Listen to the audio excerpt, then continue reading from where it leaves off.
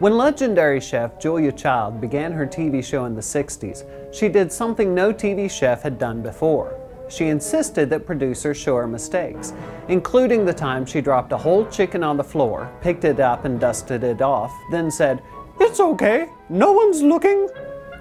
Child reasoned that the inexperienced cooks watching her were the ones most likely to make mistakes, so they should learn what to do when those mistakes happened. You know, dust off that chicken and move on.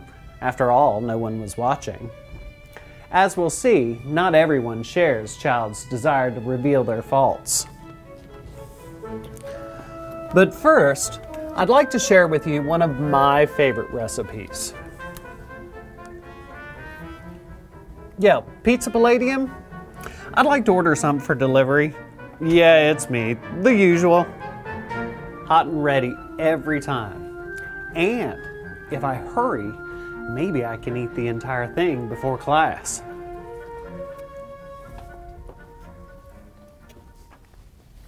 Pretty good. But they burn the pepperoni a little.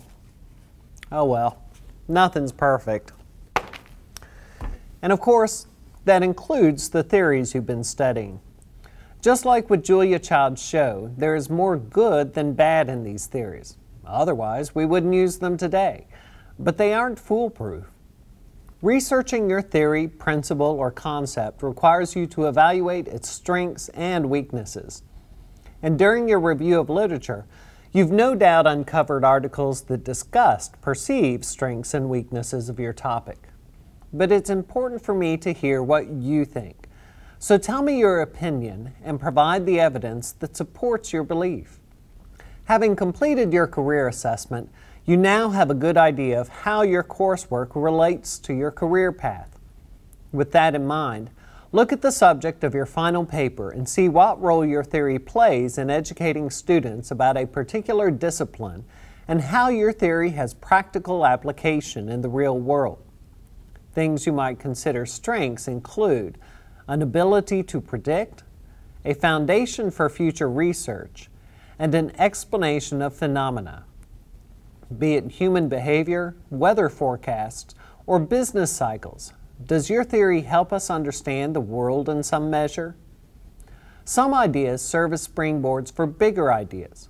Perhaps your theory has propelled important research in the field. There are plenty of occurrences in nature, society, and the universe that we just don't understand until someone offers a reasonable explanation, like black holes. Still, theories can have flaws. Certain things are enemies of the theory, such as time, new research, and weak foundation. New technology changes our understanding of how nature and the animal kingdom work. MRIs gave us a whole new way to examine everything from diseases to crime evidence to archaeological finds. What's more, cultural changes lead to changes in the way people act and react. For instance, much early research on how the genders communicate was done when women stayed home and took care of the house, adopting a more subservient role. Today, women have entered all levels of the workplace, including CEO, yet the old research is still quoted in textbooks. Did you know George III of England was crazy?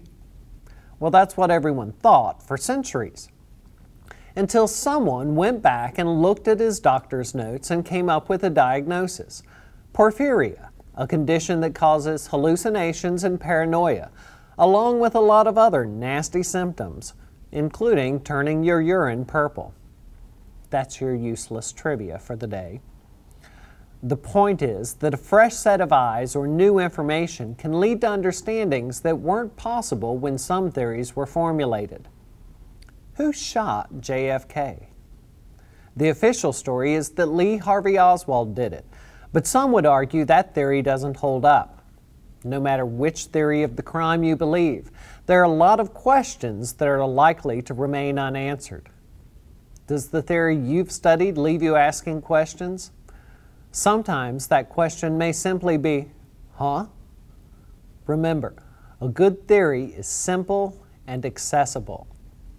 Look at your theory with a critical eye for good and bad. This is your chance to put those analytical skills to work.